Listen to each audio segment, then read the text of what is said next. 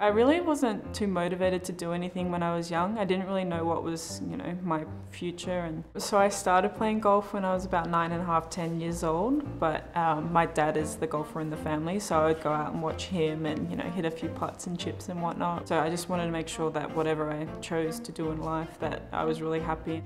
My relationship with Karrie Webb is she's a great friend. When I actually first got to meet her in 2015, that's when she kind of became my idol. To have her there at KPMG watching me, just seeing her and all the other players that I know really calmed me down and made me smile.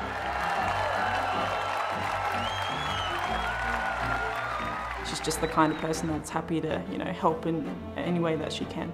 I really want to help, things grow in Australia. When I'm back at home, I try and, talk to as many juniors coming through. If I could possibly have that impact with someone back in Australia, I would love that.